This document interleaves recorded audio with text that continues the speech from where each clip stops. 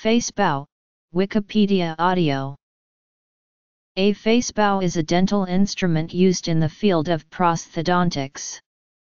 Its purpose is to transfer functional and aesthetic components from patient's mouth to the dental articulator. Specifically, it transfers the relationship of maxillary arch and temporomandibular joint to the casts. It records the upper model's relationship to the external acoustic meatus, in the hinge axis. It aids in mounting maxillary cast on the articulator. U-shaped frame forms the main part of the frame with remaining components attached to it by clamps. Frame extends from the region of TMJ or external acoustic meatus to a distance of 2 to 3 inches in front of the face. Condylar rods are positioned 13 mm anterior to the auditory meatus on the cantotragal line. This placement generally locates the rods within 5 mm of the true center of the opening hinge axis of the jaw. Parts of face bow. Bite fork consist of stem and prongs.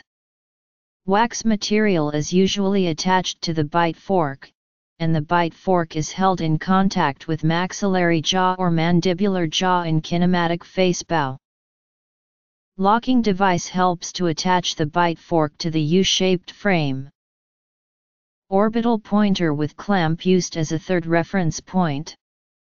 The pointer tip is placed in the contact with infraorbital notch, which is 43 mm above the incisal edge of the right incisors. George B. Snow is credited as the inventor of face bow. In his version of face bow, he positioned the plaster cast in the articulator in respect to distance of median incisal point from the condyles and all the other points on the occlusal plane.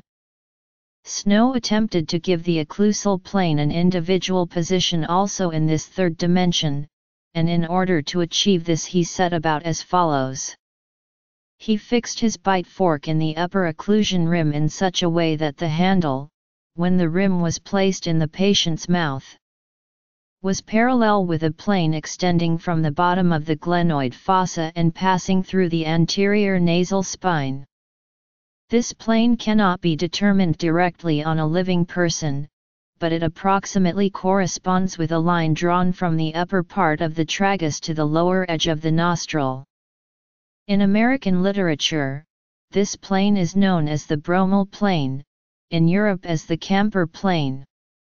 Snow then placed the bite fork horizontally when the casts were mounted in the articulator. Types. History.